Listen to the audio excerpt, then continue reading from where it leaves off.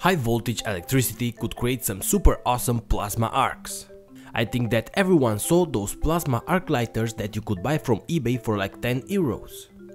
Those are pretty interesting and it should be an awesome project to make.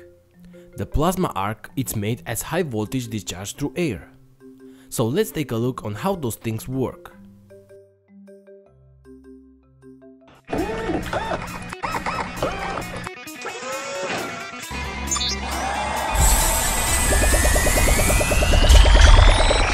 What's up my friends, welcome back. First of all, be careful. This project is quite dangerous because we will use high voltages. Even if the output power is low, this voltage could injure you, so please be careful. So I have already bought my electric arc lighter from eBay, but till the package arrives I thought it should be nice to try to make one myself. Or at least learn how it works if I can manage to make it work. So what is inside of an arc lighter? Well, since it works with electrical power, there should be a battery to store the energy. To build mine, I'll use a small LiPo battery like this one. But what should be the voltage of our battery? Let's first understand how the lighter works and later talk about the input voltage. In order to create a plasma arc, we need a high voltage. Very high voltage. I bet that you heard about the term of dielectric strength. If not, I'll explain it to you. A dielectric is an isolating material. And the dielectric strength is the maximum electrical field that a pure material can withstand under ideal condition without breaking down and experiencing failure on its isolating properties. So, for example, do you think wood is a dielectric? Does wood isolate voltage? Or plastic? Since all I know, every wire or electrical tool is isolated in plastic of some sort. But is plastic really an isolating material? Well, it depends. It depends of the applied voltage. Of course that for a voltage of 220 volts or 150 it's a good isolator. But for a voltage at for example 10,000 volts, just a thin layer of plastic won't isolate the wire. So each material has its isolating properties, and the dielectric strength is measured in megavolts per meter. So, for example, polyester material needs 19.7 megavolts per meter to break down. By breakdown, I mean to create a discharge between 2 points of the isolated material. So that means that we can isolate 19.7 thousand volts with just 1 mm layer of polyester. So basically, in theory, any material can transport electricity. It all depends of the applied voltage. What we are interested in today is the dielectric strength of air, since the plasma arc will flow through air. If we check this table, we can see that the dielectric strength of air is approximately 3 megavolts per meter. This is why those electrical power wires from the power central are separated more than 3 meters between each other. Those wires can carry voltages higher than 2 million volts. So 3 megavolts per meter, it's 3000 volts per millimeter. So in the best condition, we should have a 3000 volts differential voltage between two electrodes separated 1 millimeter one to each other in order to create a discharge. If we want our arc to have 3 or 4 millimeters, we should have about 10,000 volts. So how can we obtain these 10,000 volts? Well, obviously a transformer. No, not the Marvel transformers, but an electricity transformer. A typical transformer is made out of two wire windings around a core usually made of ferrite or metal. When you apply AC voltage on one coil, this coil will create a magnetic field. The magnetic field passes through the core and gets to the second coil. As we know from Faraday's laws, a magnetic flux change inducts a current in the coil. So the same variation of magnetic field that the first coil creates will induce a current in the secondary coil. This current will be equal to a voltage drop. So in order to create a magnetic flux variation, we need an oscillating AC voltage. It doesn't have to be a sine wave, it could be also a square wave. In a normal transformer, the voltage ratio is related with the number of windings of the first and second coil. In an ideal transformer, the output to the input voltage ratio is equal to the secondary coil number of windings divided by the primary coil number of windings, like shown here. So, for example, if we have our primary coil with just 10 windings and the secondary with 100 windings, and we apply 10 volts of AC voltage at the input, we will have 10 volts multiplied by the ratio between 100 and 10, which is 10. So, we will have a total of 100 volts at the output. On the other hand, the output to input current ratio is proportional to the input winding number of turns to the output, which is backwards to the voltage ratio. As you know, power is voltage times current, and if you combine those together, you will realize that in an ideal transformer, 100% efficient, the input power is equal to the output power. Of course, in real life there are many losses that will reduce the efficiency, such as core losses in form of heat, wire resistance losses, and so on. So, if we want our 10,000 volts, we should have a transformer with more than 10,000 winding ratio, which is crazy. We should use a transformer with 10 windings for the primary coil and 100,000 windings for the second coil. Obviously, we won't do that. The solution to our problem is a flyback converter with a flyback transformer. In order to increase our voltage, we will take use of the inductor properties. Unlike a capacitor that tries as hard as it can to keep the voltage across it as stable as possible by surging and sinking surges of current, the inductor tries to keep its current stable as much as it can by surging the voltage across it.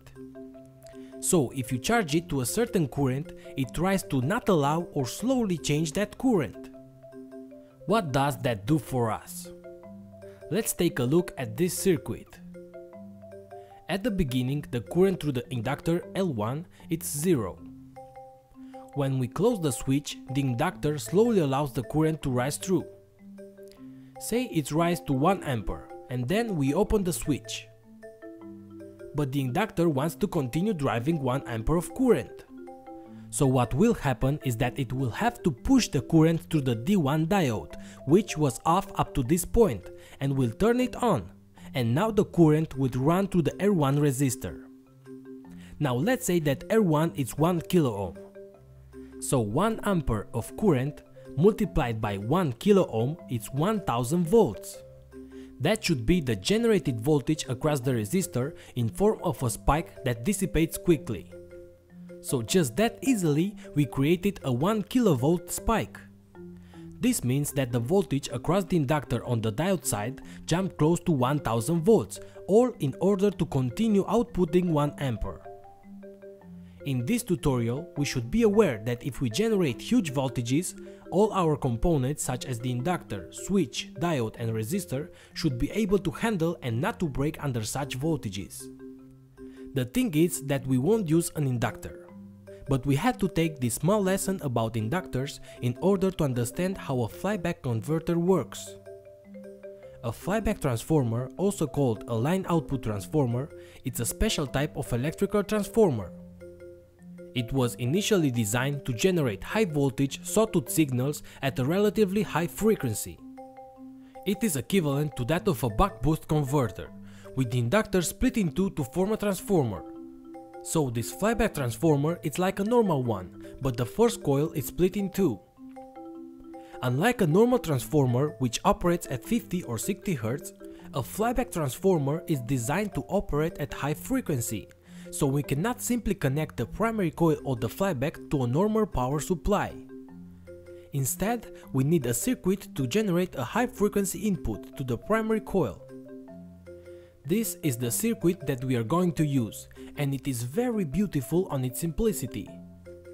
It cannot be run at very high power, and the transistor tends to get quite hot and needs to be heat sinked properly.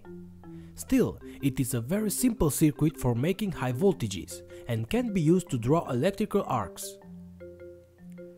When the switching transistor is turned on in a flyback converter, the primary winding of the transformer is energized, as we talked about earlier in the inductor properties, and no energy is transferred to the secondary windings. When the transistor is turned off, the field collapses and all the energy is transferred to the secondary windings. This differs from a forward converter topology, where energy is transferred to the secondary windings when the switching transistor is turned on. You can easily tell the difference between these two topologies. So, how this circuit works?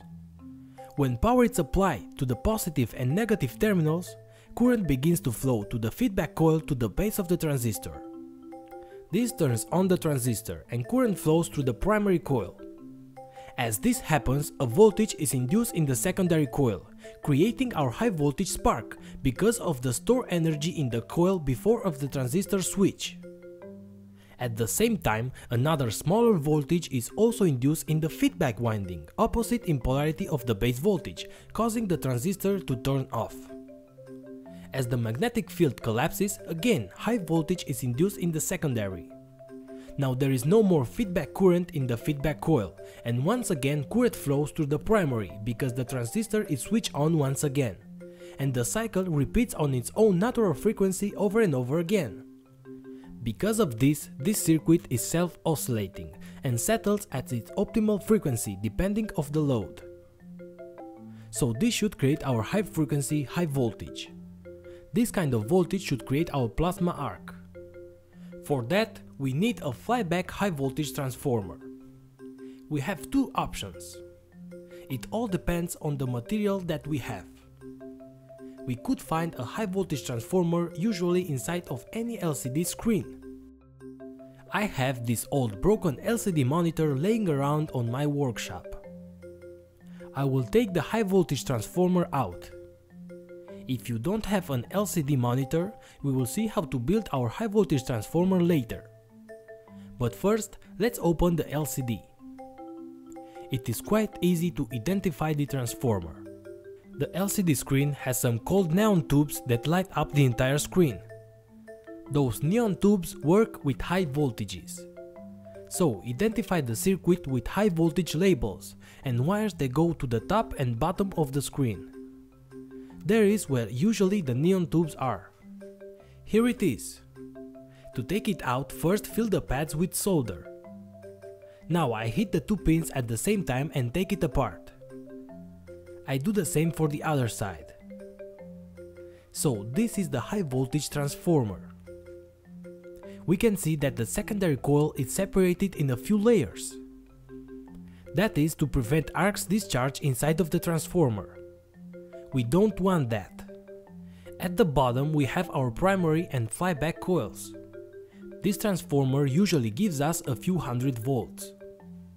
If we were to use it in our project, we should unwind the primary coil and wind a new one with less windings. Around 4 or 5 windings for the primary coil. The secondary should stay the same. Another option, if you don't have the LCD screen, is to build our high voltage transformer. I've used this small transformer that I took out from an old computer power supply. You could find these small transformers in all kinds of power supplies, mobile transformers, laptop chargers and so on. All we need is to make sure that the ferrite core is not broken, because that's the part that we need. I desolder the transformer from the PCB. Unwrap the transformer and carefully take out the ferrite block. Be very gentle. This thin ferrite can crack very easy and is the most important thing that we need from this transformer. Now unwind the transformer 0.2 mm copper wire and store it for later.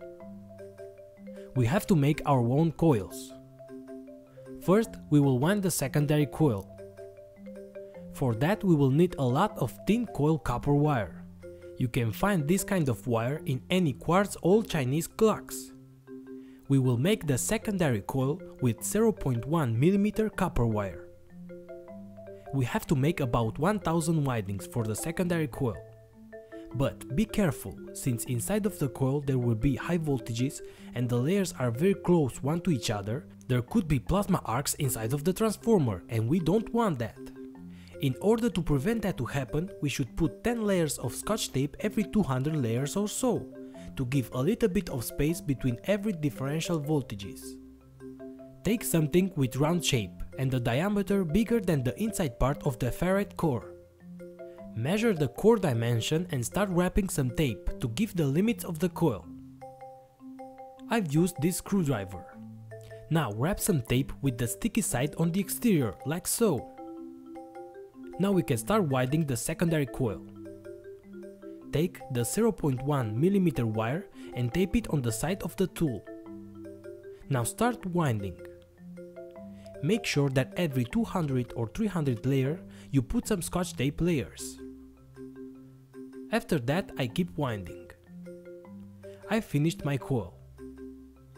Now I'll put some white glue on it to be sure that the coil won't move. I'll let it dry. Our secondary coil is ready. Put another layer of tape to separate the secondary coil from the first one. Now for the first and flyback coils we will use 0.2 and 0.4 mm copper wire. Wrap together two wires at one end. First, wind the primary coil in one direction. It will only have 5 windings. Now wind the flyback coil in the opposite direction. It should have about 10 to 12 windings. Now what we should do is to solder some thicker wires to the secondary coil output. I will use these two green wires. Place the output in such a way that one wire will be on one side and the other on the other side of the coil.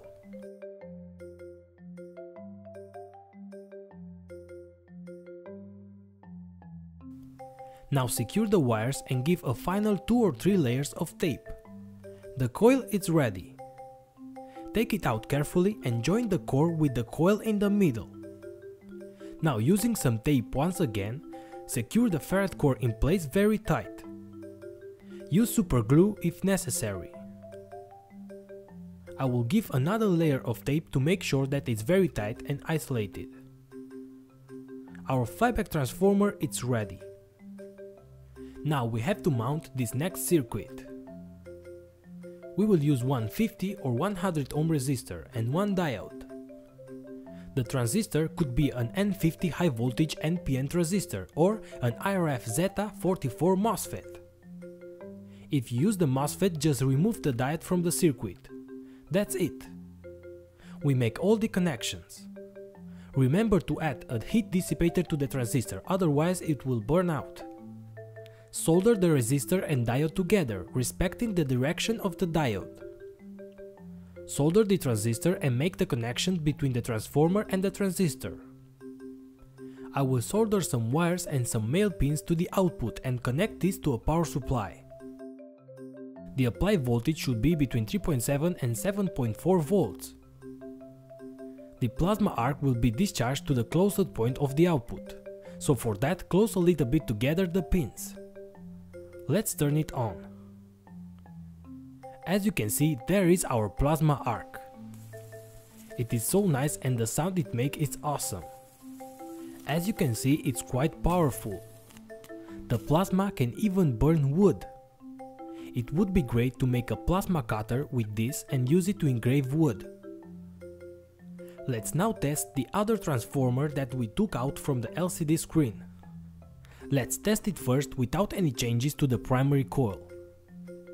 If you want to increase the power of it, you should reduce the amount of windings on the primary coil.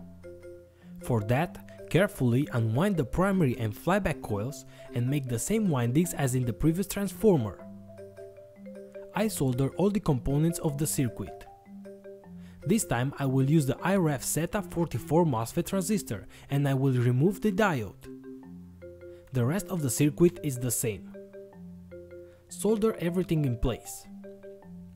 The common wire, which is the middle one, is positive. Supply around 5 volts to the input and test it out. As you can see, there is our plasma arc. This circuit draws a lot of current, so you should use a powerful power supply or maybe directly a LiPo battery. If the circuit is not working, it could be because of the low current. So this transformer and this circuit works as well. If you don't want to build this circuit and you only want the high voltage module, you could also buy it for very cheap, but that is not as interesting as building it. I bought this high voltage module from eBay. The specification of this module tells me that it has 400 kV output, but I doubt that. Anyway, this makes a very high voltage that creates a powerful arc. The sound that this one makes is incredible. Be careful, this project is quite dangerous. Always take all the protection measures while working.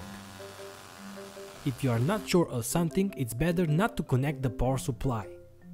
This kind of voltages can injure you, so be very careful. Also, the plasma arc can create some radiation, so might damage your eyes if you look at it long enough. Please, be careful. So, this was my high voltage arc lighter project. All I need now is to make a case with a push button to turn it on and off. I'll design the case in Blender and 3D print it. I think it's better to give the case a shape of a taser. This is not a taser, the circuit is completely different.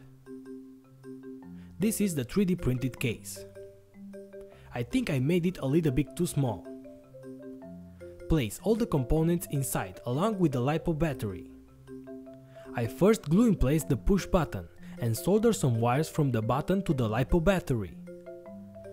I've glued in place the LiPo battery using double-side band. Solder all the wires and take out the output to the exterior of the case. Screw close the case and we are ready to test it. This is my final arc lighter. Pretty cool, right? It is very powerful.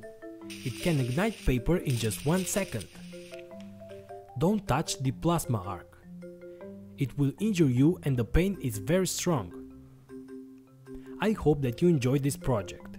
If so, like and share it with your friends in order to motivate me for more videos like this one. Also, subscribe to my channel. If you have any questions, just leave it in the comment section below or my Q&A page. All the links are in the description below as always. Thanks again and see you later, guys.